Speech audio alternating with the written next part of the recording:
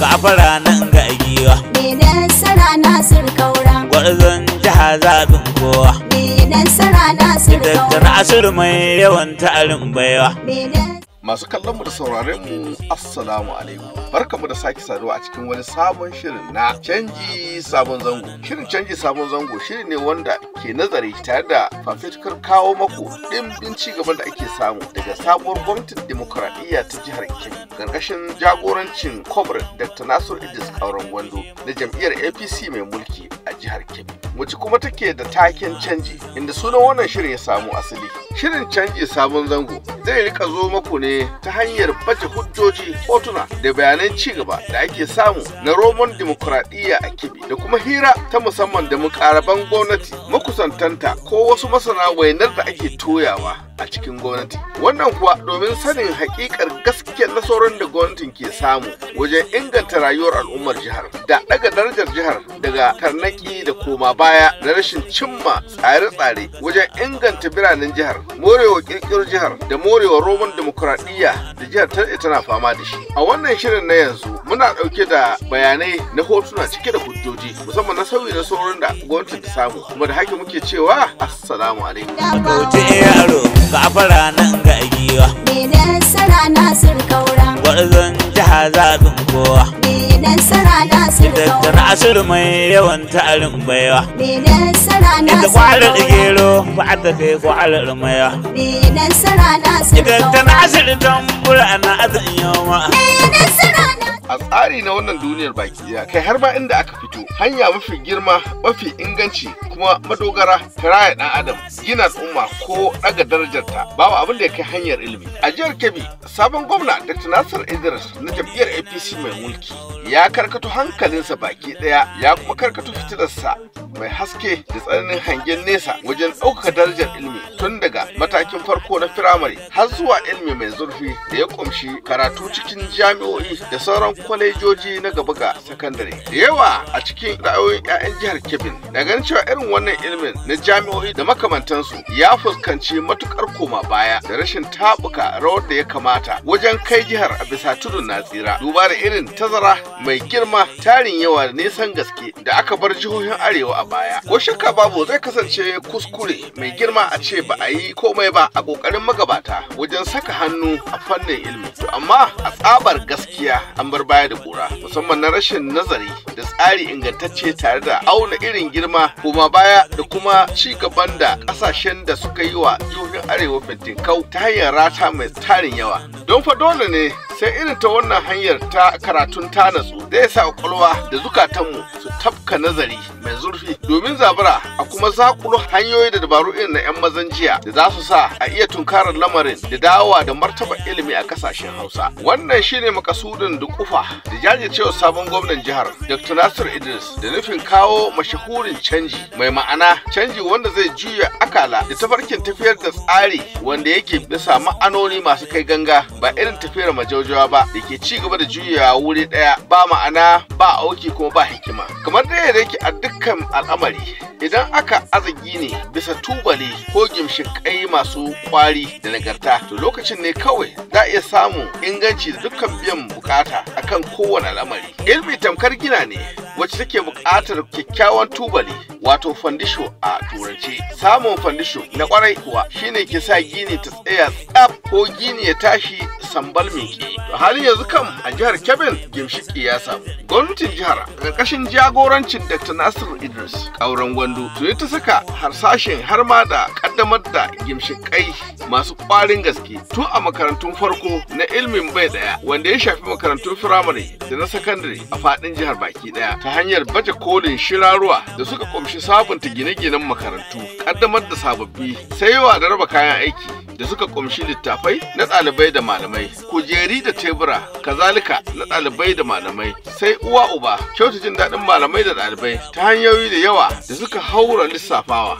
Da irin wannan shimfiɗar ne ko fandisho gwamnatin Dr. Nasir Idris ta dukufa wajen cimma muradan canja jadawali da kafa tarihi da zai zo daidai da tsari na wanda ya tashi ya girma ya yi rayuwa tun daga rarrafe takunta ta har zuwa girma na ƙwarin ƙashi a cikin sashen ilimi. Gwamna Dr. Nasir Idris kasancewarsa tsohon malami, tsohon shugaban ƙungiyar malamai ta jiha har yanzu ta ƙasa baki ɗaya ba bako bane a wajen sanin nasarori a inda in ma har akwai shi to balle kasawa ta barbarewa ko wuraren da ke da muni da koma baya wanda a duk rayuwar aikinsa su ne ya yi ta faɗi tashi wajen yaƙi da su. Ganin cewa abin ya yi wa wai maye ya faɗa kasuwa. Shin wa'anne irin matakai ne gwamnatin Dr. Nasir ta ɗauka domin farfaɗo ko sauya tafiyar inganta ilimi a jihar Kebbi? Kwamishinan ilimi mai zurfi na jihar Kebbi Alhaji Isa Abubakar Tunga ya ce matakai ne masu faɗin gaske wa'anda idan da ba a yi gaggawar ɗaukar su ba tun da wuri to da kuwa jihar ta tsunduma cikin halin da na sani da kuma na kakanikayi sakamakon rikon sakainar kashi da aka yi wa wasu sassa masu muhimmanci. A cewarsa an gaji matsaloli masu dama masu nauyi kuma masu wahalar gaske wajen shawo kai idan da ba a sami gwamna muzakkari jajirtacce kuma mai sha'awa da ci gaban jihar ba. Manya da cikin matsalolin sun kubshi alamomin rugujewa da suka bayyana karara a jami'ar kimiyya da fasaha ta jihar da ke garin Aleru mallakar jiha da sauran manyan makarantun jihar inda mashahuran malamai jami'ar da ake neman irin su ruwa jallo suke ta bayyana aniyarsu ta kaucewa jami'ar zuwa wasu jami'o'i na daban inda tafi matsi a gare su sakamakon ɗaukar dogon zango cikin taɓarɓarewar rashin tare-taden jin daɗin ma'aikata wanda har ma ya shafi shi kansa shugaban jami'ar baki ɗaya. Ba ƙaramin abin takaici ba ne koma baya rashin zurfin tunani ko rashin hangen nesa a ce shugaban jami'ar wato vice chancellor magatakardansa wato registrar ma'aji wato basa da dai sauran ma'aikata masu gudanar da lamarin jami'a a ce suna rike da mukamai na wucin gadi wanda a turanci ake cewa acting capacity. Hakan kuwa in ji kwamishinan ba kaɗan ya yi lahani kuma zai ci gaba da lahani ga ilimin jihar ba idan da ba a aukawa matsalar kai tsaye ba bayan kuma har an soma muhimman kwasa-kwasai na fannin ceto lafiyar al'umma. Ba daɗewa ba nan su kesusta asub na wannan asuta kesusta sun zo na mai mitin da su sun gaya min ƙorafansu duka kuma na ɗauki wayannan ƙorafai na gada mai girma gwamna ɗaya da kicin su magashi an fara biya an fara yin su na farko dai ko da wannan gwamnati ta zo za ka dubi da vice chancellor da basa da registrar da wasu principal officers acting suke yi amma da zuwan wannan gwamnati ya ce shi bai son harkar acting nan da nan kai tsaye ba da approval na BC da acting yake yi to ka san ko bai dace a ce BC ce kuma kan yana acting ba to yanzu mai girma gwamnati ya ba da confirmation appointment din shi haka basa haka registrar so duk principal officer din yanzu ba wanda ga acting ina tuna hadda wani professor bada ya ce yanzu kan galda hankalin su ya fara kwantawa tunda an fara yanzu fara kwana su dace idanun su saboda yanzu mai girma gwamna ya fara kula da su ba don komai don saboda kula da waɗannan malamai shi sa ga professor bada ya faɗi magana in bai aminta da abin da gwamna ke yi ba wannan gwamnati ke yi ba bai fara da wannan magana. To a gefen jami'ar haka ne ya gaskiyar wannan labarin shin gaskiya ne malamai har sun naɗa ganwon hijira ko ma yaya magana kasancewa muhimman shugabannin jami'ar zama musu kujerun wucin gadi har na dogon zango. Mataimakin shugaban jami'ar mai kula da sashen karatu Farfesa Abubakar Mai Kasuwa Muhammad ya ce a inda aka fito babu ɗaya daga cikin shugabannin jami'ar da ke da kuzarin zartar da wani hukunci ɗaya da ya shafi ofisinsa face bisa raunin zuciya kasancewarsu bisa mukamai na ɗagware cike da rashin tabbas. Gaskiya ne. Wannan magana ta kwamishina gaskiya ne kwarai da gaske akwai 'yan matsaloli wayanda ke ci mana tuwo a ƙwarya inda aka hito. Kamar misali appointment na vice chancellor. Ka san ga doka tamu ta makaranta ta ba shi dama ya je for the second term. To cikin hukuncin Allah da dadewa shi vice chancellor governing council namu which is the highest body as far as makaranta is concerned sun yi recommending nashi amma sai aka ɗauki lokaci confirmation ɗin nan muna ta biya ba a kai ga cimma nasara ba. Sannan kuma akwai ishu na basa namu wanda yake shi ma ainihin an bashi don wanda ya gada lokacin shi ya ƙare to shi aka bashi acting capacity shi ma aka ɗan ɗauki lokaci muna neman confirmation nashi ba a samu ba misali. Sannan ka riga ka san yadda al'amari na ɗan adam, idan ainihin irin aka ce kana zaune ɗagwargware kaga kana tangal-tangal, amma lokacin da duk ainihin ka taho ka abin ga ka gane to lokacin za ka ji ƙarfin aiki, lokacin hankalinka zai kwanta, za ka fuskanci abin da ke gabanka. So kaga ɗaya daga cikin matsaloli kenan. Sannan matsala ta biyu kaga akwai faculty na College of Health Sciences wanda muka samu dama daga gwamnati can da ta wuce cewa mu makaranta mu yi kokari mu sa structures on ground, abubuwan da ake bukata. In ya so daga baya za mu samu goyon baya na ɗaukan malamai wayanda za su gudanar da karatu da sauran abubuwa a wannan faculty din. So makaranta muka yi kokari muka cimma namu sashe wanda ya kamata.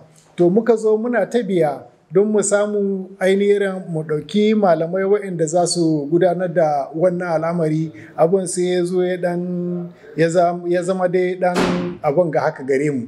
To sannan bayan haka kuma akwai issue na accreditation wanda yake a kowace shekara, kaga kamar yanzu waga shekara tamu programs namu wurin guda 24 ne suke bukata accreditation. Sannan al'amari na accreditation abubuwa ne wayanda yake suna bukatar kuɗi makudai, musamman ita NUC wanda yake ita ce kama mai kula da wayannan abubuwa din, sai wayanga program din sai an aje kamar miliyan 30 da wani abu on ground kahin wasu abubuwa da makaranta za ta zo ta yi nan na shirye-shirye. So ya kasance abubuwan da suna ta zuwa, kaga muna bukata a yi haka amma ba mu cimma nasara ga samun kuɗin da za mu yi wannan ba. To alhamdulillahi kaji matsalolin da muke fuskanta can inda aka hito, amma cikin hukuncin Allah wagga gwamnati ta comrade Dr. Nasiru da taho, to alhamdulillahi duka wa'yanga abubuwa da nake ambatawa gaskiya sun kau. Misali ainihin yanzu vice chancellor namu an riga an yi confirming din shi yana zaune daram, sannan shi ma ba sa dinmu Allah ya riga ya taimaka an yi confirming din shi kuma shi ma yana zaune. Mu kanmu da muke aiki tare da su yanzu wanga halin da ake ciki sai dai mu ce alhamdulillahi. To da yanzu kwamishinan ilimi mai zurfi bayan samun nasarar ɗauke wannan barakar har an sami sukunin ɗaukar ƙarin malamai domin inganta koyar da nazarin lafiyar al'umma, kuma ma kan manyan makarantun jihar har an sami nasarar tantance kusa-kusansu wanda zai kuma ba da damar inganta sakamakon karatun nasu ya kasance duniyar ilimi baki ɗaya na sane da shi, kuma samun aiki ya yi sauƙi a ko'ina cikin faɗin duniya. Alal hakika wannan gwamnati ta jihar Kebbi a ƙarƙashin mai girma gwamna Dr. Nasir Idris Kauran Gwandu ta fara abubuwa ƙwarara ba don komai ba saboda ƙarfafa ilimi mai zurfi a wannan jiha. Ana farko muna da wannan ma'aikata tawu nake kwamishina tana da makarantu na gaba da secondary guda 6. Akwai Kebbi State University of Technology Alero, akwai Adamu College of Education, akwai State Polytechnic Ɗahin Gari, akwai College of Advanced Studies Yawuri, akwai College of Nursing Sciences Birnin Kebbi, College of Health Technology Jega. To wa'annan makarantu mai girma gwamna don ya ga cewa an samu ƙwaƙwaran ilimi mai zurfi ga 'yan jihar wannan ta Kebbi, ya ba da kuɗi aka tantance kusa-kusan da wa'annan makarantun ne ka yi domin a samu inganci, don komai sunan ma'aikata wai makaranta mai irin secondary college of education ko university idan ba a tantance kusa-kusan da take yi to na banza na, ba za su je NYSC ba, jan ba za ta recognize ɗinsu ba, amma saboda shi ya san darajar ilimi, a cikin harkar ilimi ya tashi, sai tabbatar da cewa kowace makaranta an ka zo tantancewa to sai ya ba da kuɗi domin a tantance kusa-kusan nan take yi, kasance duk inda faɗin ƙasar nan duk inda ka je aiki kai tsaye aka ɗaukaka. To wannan mai girma gwamna ya ba da kuɗi an akan wannan muke cewa accreditation na makarantu, an accreditation na College of Nursing Sciences, full accreditation ta samu na for good 5 years. Aina College of Health Technology Jega, Aina College of Adamawa College of Education, and currently ana yin na Kesusta a Lero. Ba da ɗaya ba da mai girma gwamna ya ba da kuɗi masu yawa don wannan accreditation. Haka karanta ana yi, ina ganin satin can da ya wuce su kare. Sannan an wa kuma ita College of Advanced abin ya wuri, wadda ta rige mana kaɗan ita ce State Polytechnic a ɗakin gari, kuma ita ma muna bisa hanya mun rubuta mai mun kai, kuma insha Allah zai bada approval wa'annan kuɗi domin a tantance kusa-kusan da take yi. Saboda haka bai wasa da harakar ilimi. Ba daɗewa ba ya ce duk abin da makarantar take, da muka je can muka abin duk abin da mu je mu duba duk abin da makarantar take lakin mai kokari mu rubuto mu kawo mai don ya ga cewa ya tabbatar da cewa ya inganta wayannan wurare. Kuma alhamdulillahi ya ce shi ma da kanshi zai samu lokaci, mun je mun gani abin gwanin sha'awa, abin jin daɗi. Akwai kasan makarantar ta kawo wani sabon karantarwa na yadda za a kula da ɗan adam, wato College of Health Sciences, lafiyar ƙananan mutane, wanda an kan medicine, pharmacy da komai ana yi. To wannan makaranta ta kirkiro shi, kuma girma gwamna ya ba da kuɗi domin ɗauki ma'aikata ƙwararri wayanda za su karantar da yaranmu.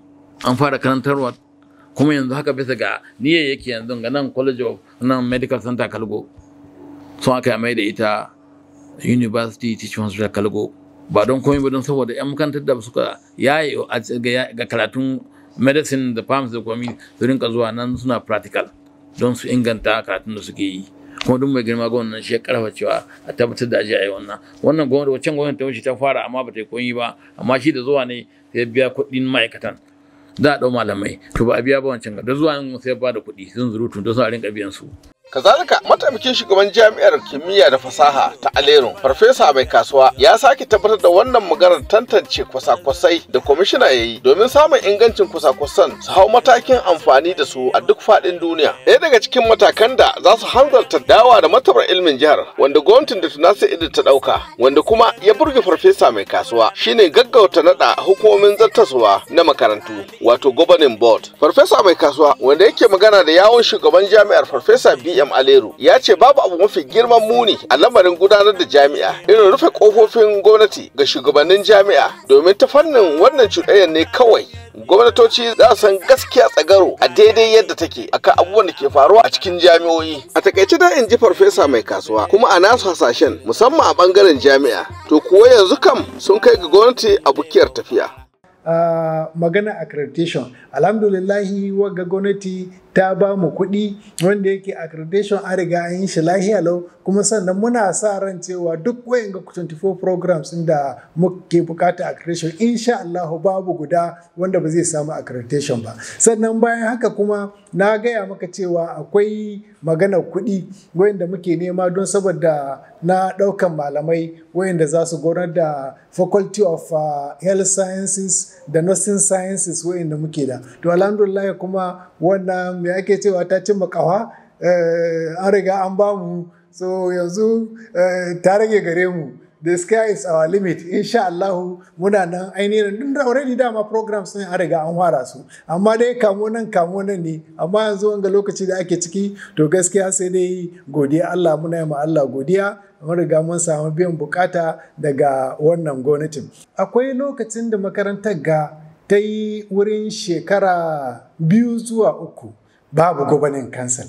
Ina tabbata maka wagga gwamnati ainihin irin ina ganin ba a daɗe ba ainihin irin an riga yin constituting governing council wayanda za su gudanar da al'amurra on behalf of da shi gwamnan jiha Kebbi namu. Da yake da babban matsalar da muke samu zama tebur guda tare da gwamnati. Rashin haka babu matsala irin shi. Amma in har za mu samu ainihin irin mu zauna ga munan gwamnati na nan a saurare mu, in ba a samu wanga ba ana samun wanga.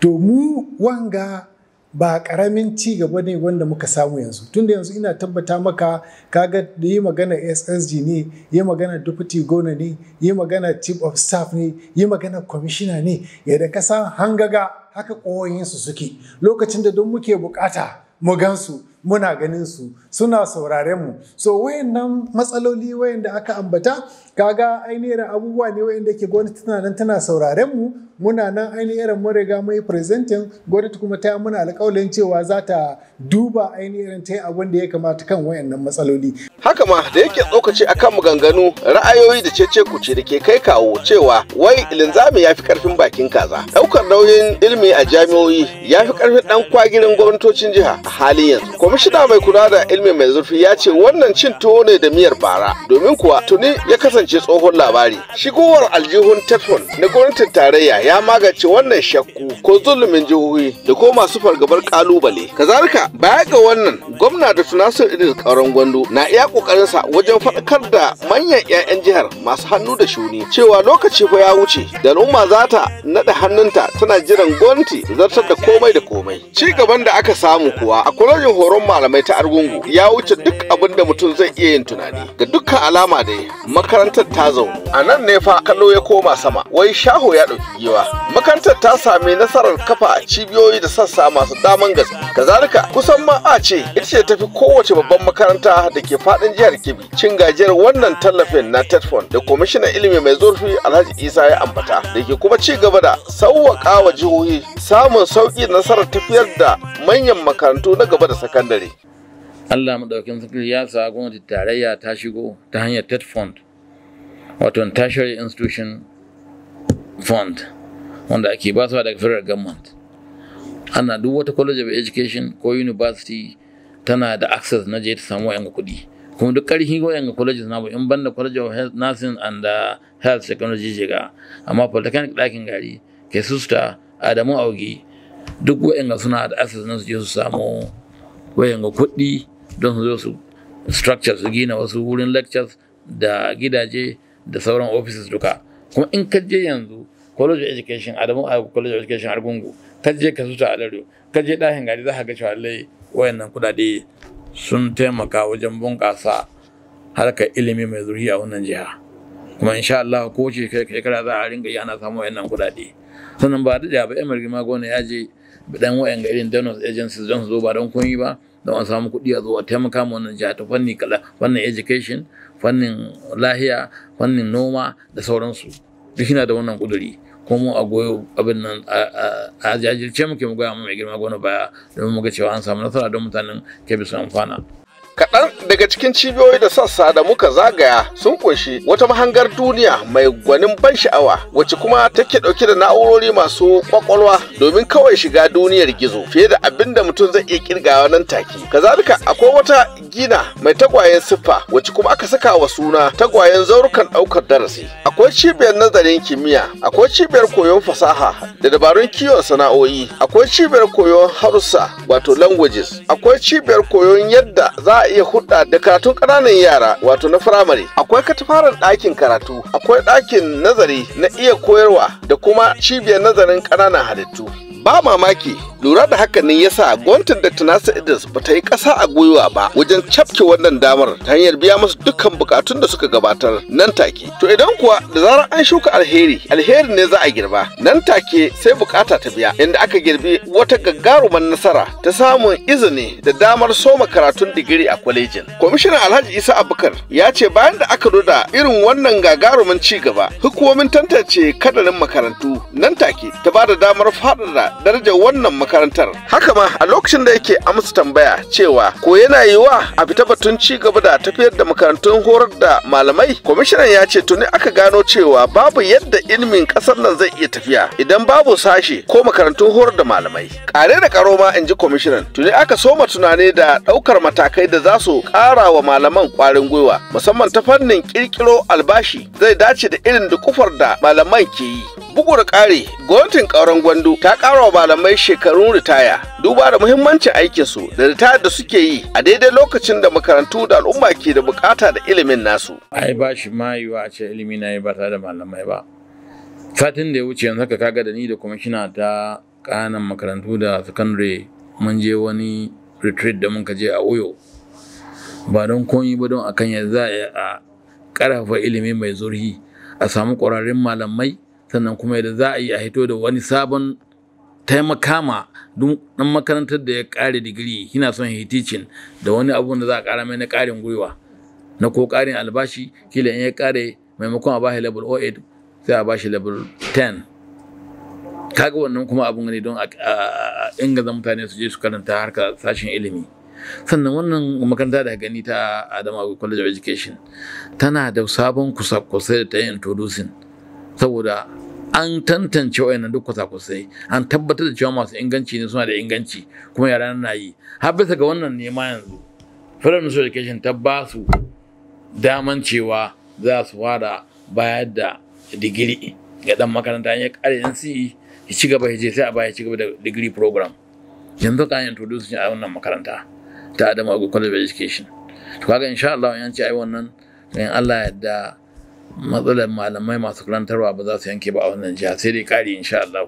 Sannan kuma wannan mai girma gwamna ai saboda ƙarin a samu malamai, kaga yadda yi teachers ya je fighting ya tabbatar da cewa tun yana chairman na National Teachers of Nigeria ya yi fighting cewa a ƙara ma malamai retirement abin nan period nasu, yanzu sai ka shekara 65 ko kuma shekara 40 maimakon 35 ko kaga sai ya kara musu sai 65 da 40 years 40 maimakon 35 to 40 ko ba haka ba. Sannan ta 60 years 65 ko ina an kara shekara 5 in dai kai malami na mai karantarwa kaga an kara musu karfin gwiwa, kuma za a kara musu package na albashi insha Allah domin a samu ɗaya malamai ƙwararri.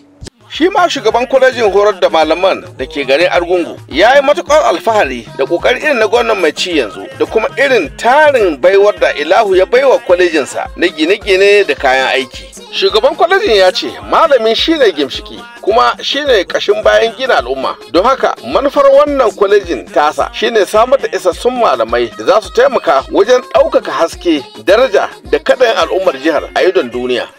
To saboda kokari irin na gwamnatin jiha da kayayyakin aiki da gare mu da malamai na koyarwa, hukumar jami'o'i ta Najeriya ta zo ta amince mana domin kusa-kusai na ilimi a kamfanoni guda 9 waɗanda saboda waɗannan abubuwa da suka diba facilities namu da malamai da ma'aikata wanda kuma gwamnatin jiha ta taimaka aka samar da su, shine aka ba da dama don waɗannan karatun a fannonin kimiyya da harshe da kuma nazarin na'ura mai kwakwalwa.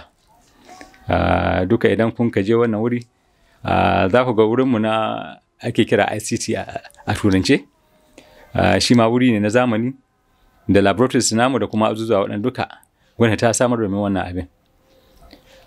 Bugu da ƙari gwamnatin jiha ta hubbasa wajen ita kanta NCE da shi a ainihin asasa wannan makaranta domin koyar da malamai masu wannan certificate. Duka a lokacin nan an samu accreditation daga hukumar kwalejojin ilimi ta Najeriya da duka fannoni 21 da muke gabatarwa. Waɗanda suke sun kama daga kimiyya kamar yadda nace da harsuna da kuma sauran fannoni na ilimi guda 21.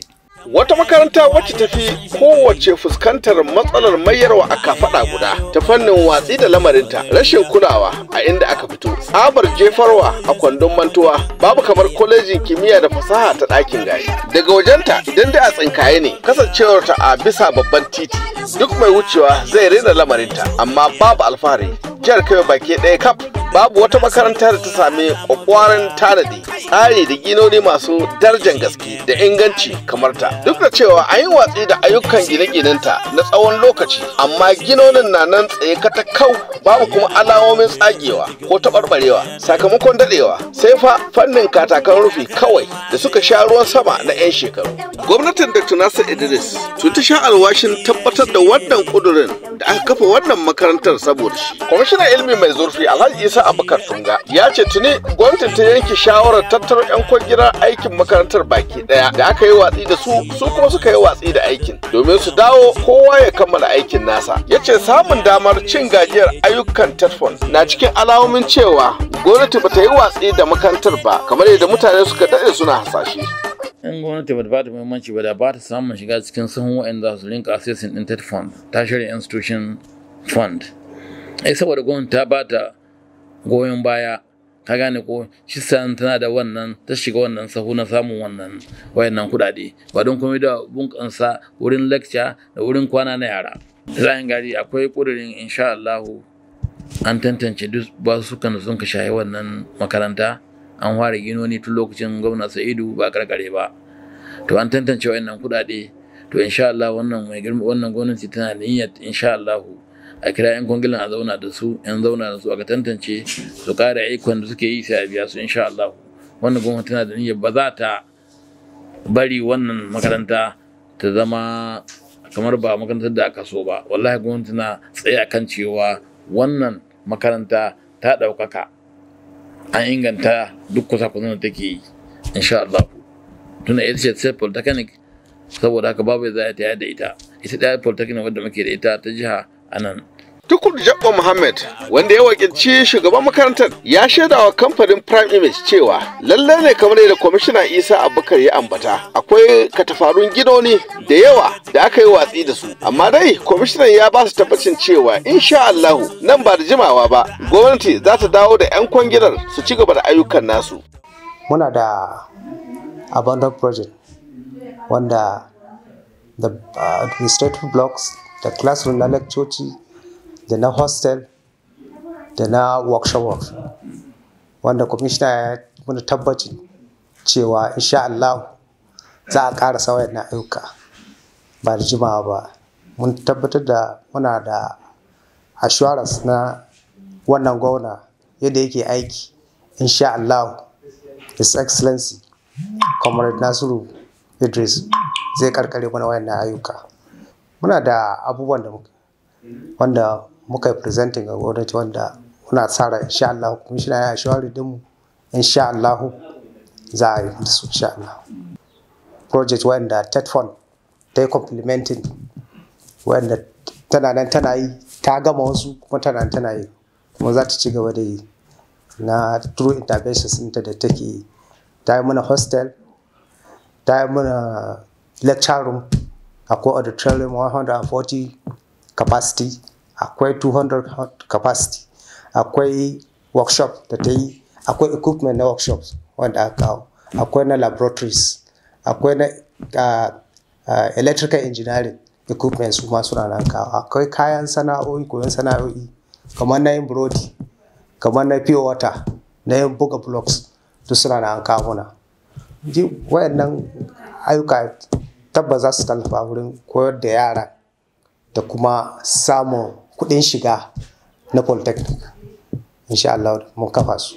Alhaji Tukur Jabbo ya zagaya da Prime Image tare da nuna manyan ginoni da suka ci gajiya daga aljihun TETFund domin gaskata ikirarin da kwamishinan ya yi na cewa TETFund tuni ta tsaya wa jihohi wajen magance duk wani kalubale a fannin ilimin manyan makarantu. Daga cikinsu kuwa akwai katafarin gidan kwanan ɗalibai mata babba da kuma wani katafarin ɗakin taro na ɗaukar darussa, babban ɗakin karatu da kuma workshop wato ɗakunan koyon ayyukan hannu na fasaha da kimiyya. Wando a jihar Kebbi shi muka sa a gaba. Ku ɗauki guda, ku kyale guda. Da kuma a kun san wannan nufa. Muna layin ƙauren gwando a jihar Kebbi shi muka sa a Da ku gaba. lura ku ɗauki guda, ku kyale guda. Kuma kun san wannan nufa. Muna layin ƙauren gwando a jihar Kebbi shi muka sa a gaba. Da kuma a kun san wannan nufa. Muna layin ƙauren gwando a jihar Kebbi shi muka sa a gaba. Ya haɗin kai ne sarkin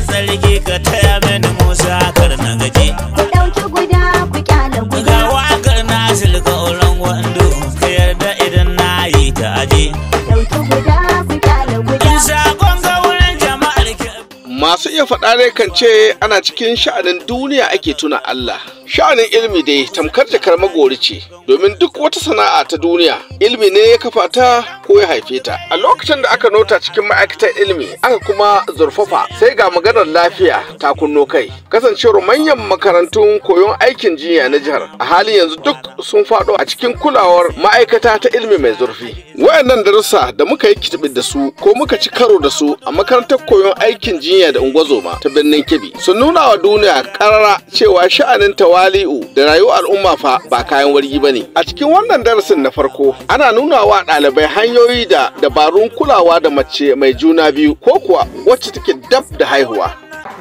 Then the tape you have to measure the estimated gestational weeks of the pregnancy there.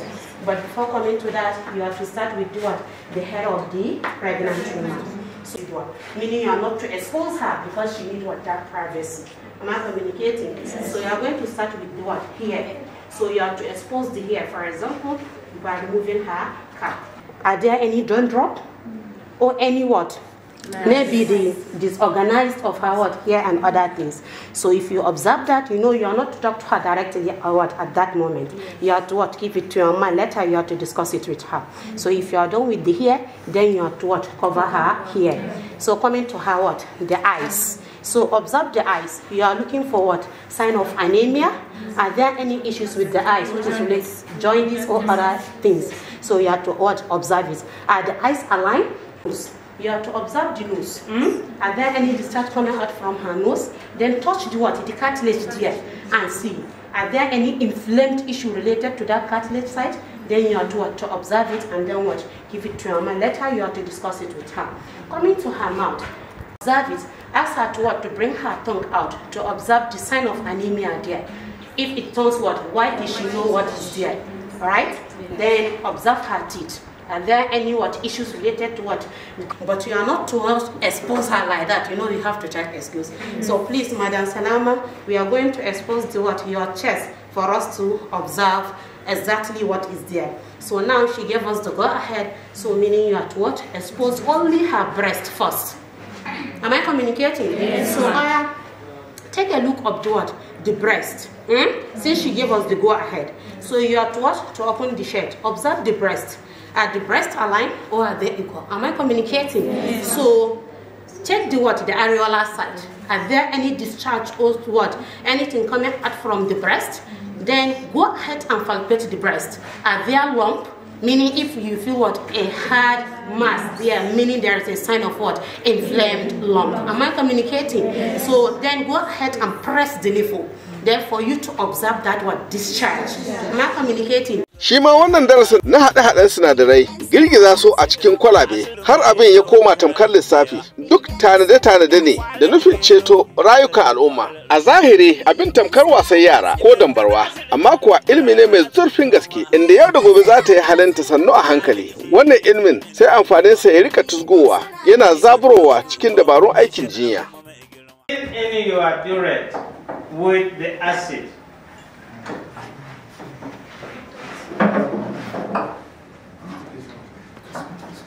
Carefully is an acid, so don't allow it to touch your body. Feel it to the mark. To the mark. The mark? Yes. After that, you remove the funnel.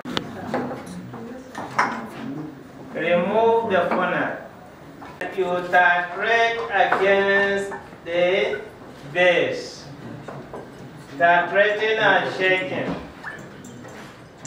When you add a drop, you shake. You add a drop and you shake. It should be done small. Until the color changes. Once the color starts to change, you stop.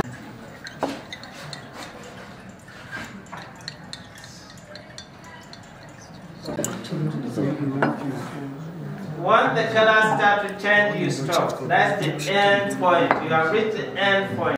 You now record your diuretic reading, because that's what you are going to use to calculate the concentration of. The diuretic is leveled 1 centimeter, 50 centimeter, 20 centimeter, and so on. Yes. This, your conical flask. You have known the concentration. Then you are going to use the concentration of the alkali to determine the concentration of the acid. You remember the formula. C1B1 is equals to C2B1 or C1B1 all over C2. C1B1 all over C2B2 is the same thing as A, small a all over small b. You know the volume of the base is 25 cm cube. You know the volume of the acid from what you have recorded from your burette. You will be able to calculate C1.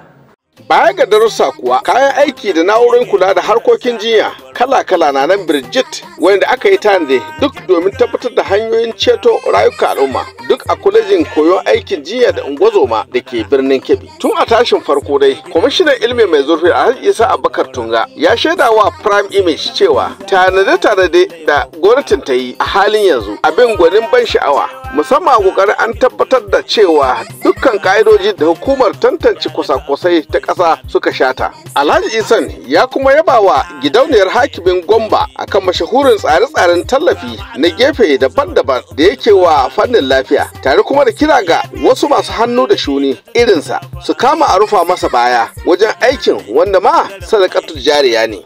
Tun cikin wata na 7 ko na 8 zan ci wannan gwamnati take ciki, ka ga irin ayyukan take yi. Ga tituna ne ga ta fara gyara, ga waccan sakatare da tana son ta kare ci gaba da aiki da wasu abubuwa da ake yi. To ka gana ɗaukan abu guda kaɗan amma mai girma gona yana da ƙudurin cewa nan College of Nursing Sciences and Midwifery suna buƙatar additional hostels, don wannan hostel ya yi kaɗan. Za a yi musu additional hostels na mata, za a yi additional hostels na maza insha Allah in the year 2024. Ya yi ƙudurin wannan kuma ya ce a sa ga budget insha Allah za a yi su. Sannan akwai classes inda su kuma za a ƙara. Sannan bayan haka nan ma wannan abin nan ma'aikatan wannan makaranta sun je, ka san yanzu haka ilimi ba a cewa abin gwamnati dai ita dai kawai, sai suka je suka samu wasu philanthropists masu taimaka ma haka ilimi suna nan yanzu haka in kaje kana an gina wasu classes sun kai guda 10 nan cikin College of Nursing Sciences and Midwifery. Wani individual na mun an kai contacting ya zo kuma yana nan gina, kuma har ana yin wasu. In ka je Jega akwai wannan nan wani samson mutumin Gomba yana gina hostels mai ɗauka yan mata fiye da 200.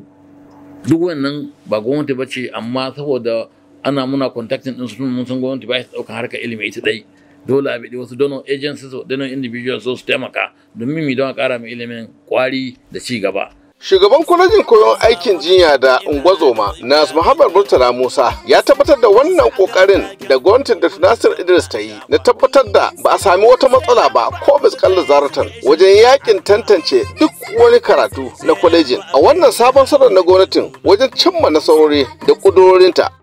Usually in za a yi accreditation akwai ita wannan hukuma wadda ke kula da makarantun koyon aikin jinya da ungozoma ta ƙasa, wato Nursing and Midwifery Council of Nigeria.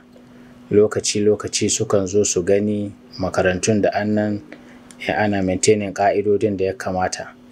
To alhamdulillahi cikin watan 8 suka zo saboda su ga menene annan. To cikin ikon Allah kuma a wannan lokaci sai zan cewa mun rubuta ma gwamnatin jiha, kuma ta zo a wannan ɗakin koyon ayyuka da ake ce ma demonstration room. An yi ƙoƙari an inganta shi saboda abubuwan da ake buƙata irin kamar mutumi da ake buƙata yara su yi amfani da shi kafin su je asibiti su yi amfani da jikin mutane.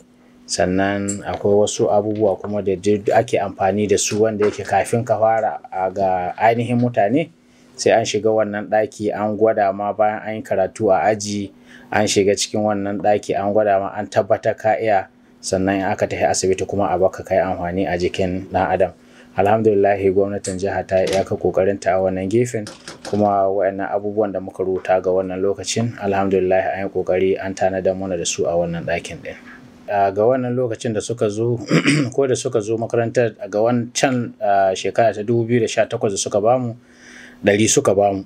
To da suka zo wannan lokacin bisa ga ganin irin kokarin da gwamnatin jiha ta yi karkashin jagorancin Dr. Nasir Idris Kauran Gwandu, abin kuma ya zo daidai da yana zuwa bai wuce wata 2 akan mulki ba, amma cikin ikon Allah ya zan cewa duk support ɗin da ya kamata ya bamu kuma da wannan hukuma ta zo ta zagaya makarantar ta duba wayannan abubuwan da aka sa a gurin suka gamsu da wannan, shi yasa suka ƙara muna wannan gurabun karatu na ɗalibai daga 100 suka kai shi zuwa 150 suka yaba akan abubuwan da suka gani gaskiya.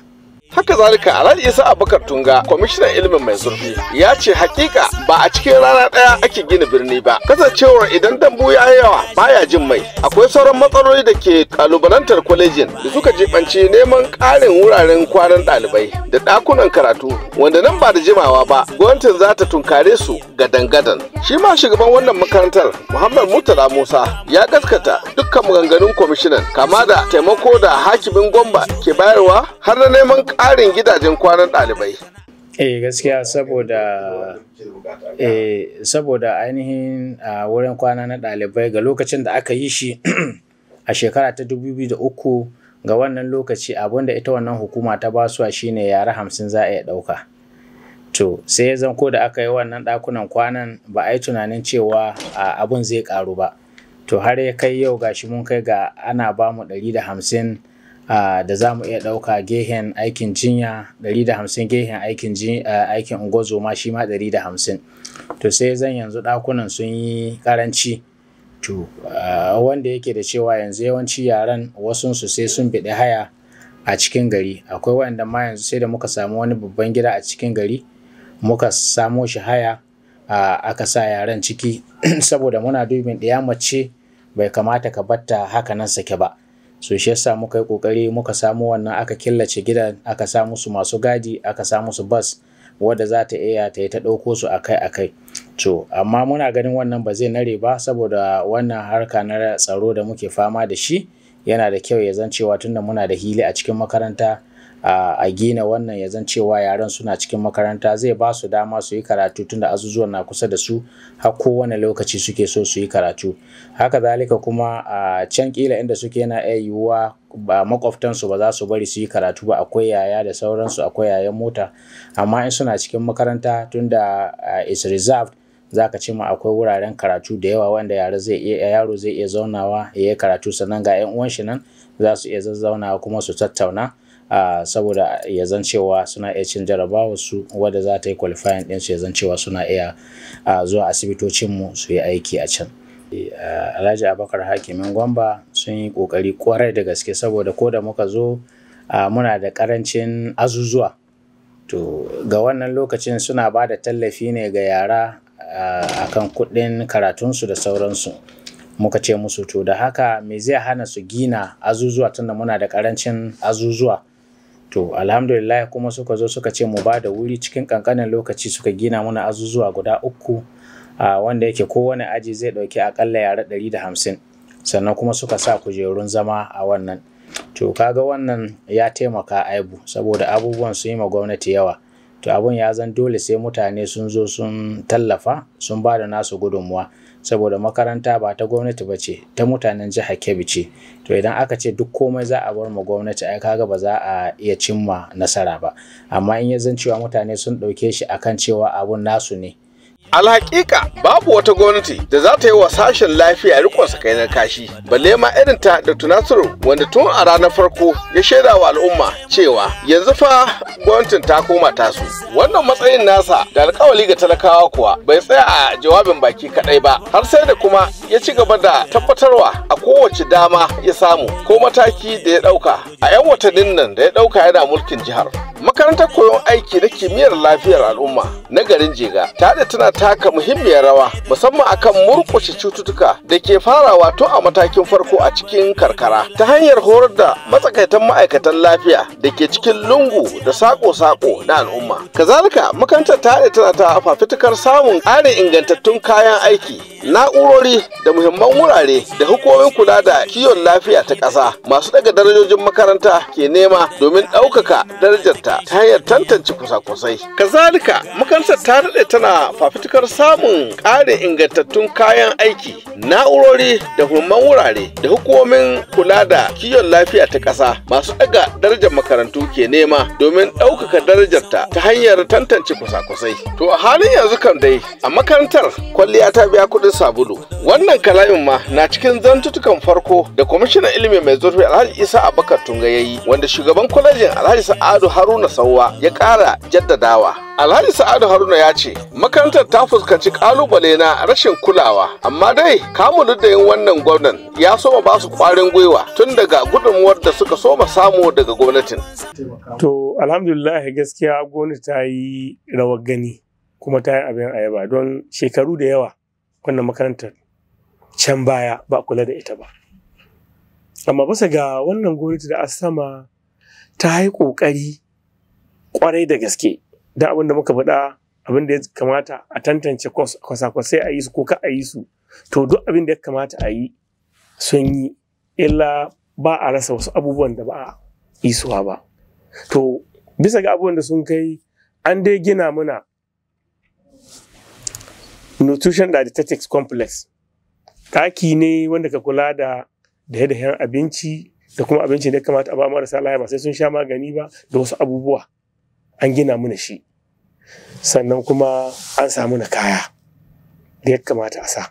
Sannan kuma an gina muna basic science laboratory, 3 basic science laboratory, waɗanda su ne ake bukata ga duk wanda ya zo accreditation sai ya ci a gwada mai waɗannan ɗakunan: biology lab, chemistry lab da physics lab.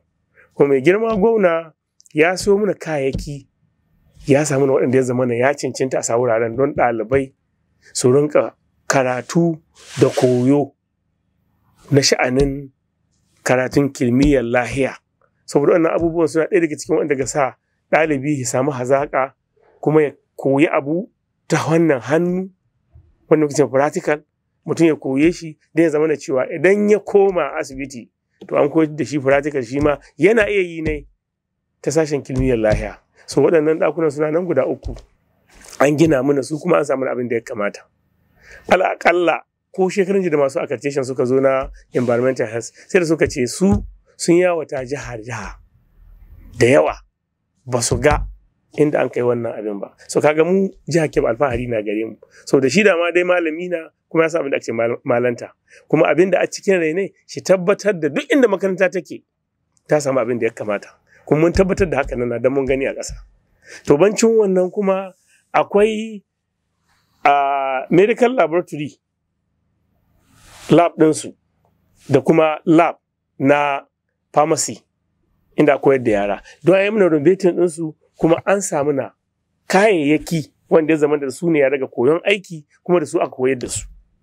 Tare da karau akwai wani da muka ce la demonstration lab, inda ya zama da duk ɗalibi ana zuwa to a koyar da shi da hannu, a ce kaza ga wanda aka yi shi, wannan ga wanda aka yi ne, in machine na ga wanda aka bude shi, in kaza ne ga wanda aka yi shi, in allura na ga wanda aka rika ta, shi muka ce ma demonstration lab. To mai girma gwamna ya sa an gyara mana wurin kuma an samu kayan da ya kamata.